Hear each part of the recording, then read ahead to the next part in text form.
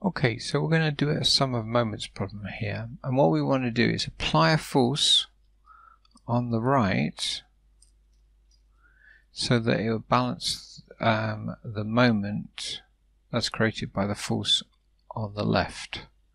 So there's an unknown force here, we'll call it F, and it's going down. So what I want to do is say to myself, what is the force that's going to create a overall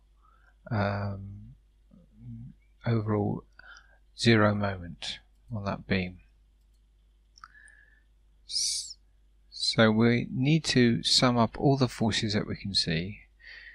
Remember our convention that we will have that the forces going around in this direction will be clockwise, so they'll be positive, and the forces going around in this direction, they'll be anti-clockwise, so they'll be negative.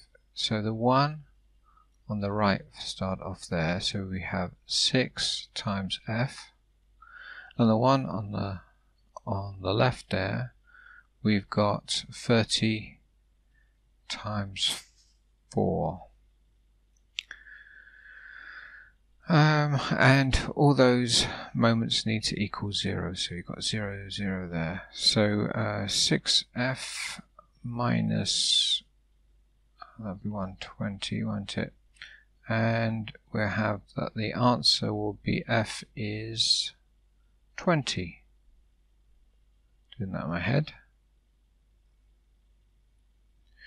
So 20 times 6, 126. And 106 the other side. So there you go. So we would need to apply a force of 20 newtons this side to make this thing nice and balanced.